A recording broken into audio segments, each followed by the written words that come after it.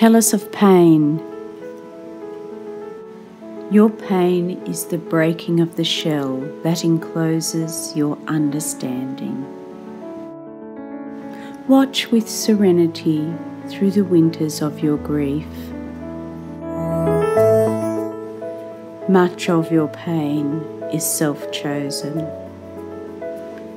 It is the bitter potion by which the physician within heals your sick self, for his hand, though heavy and hard, is guided by the tender hand of the unseen. Speak to us of teaching. No man can reveal to you aught but that which already lies half asleep in the dawning of your knowledge. The teacher gives not of his wisdom, but rather of his faith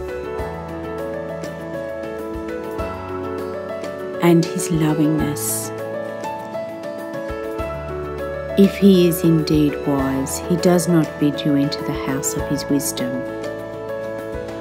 but rather leads you to the threshold of your own mind. Speak to us of beauty. Beauty is life when life unveils her holy face. But you are life, and you are the veil. Beauty is eternity gazing at itself in a mirror. But you are eternity, and you are the mirror.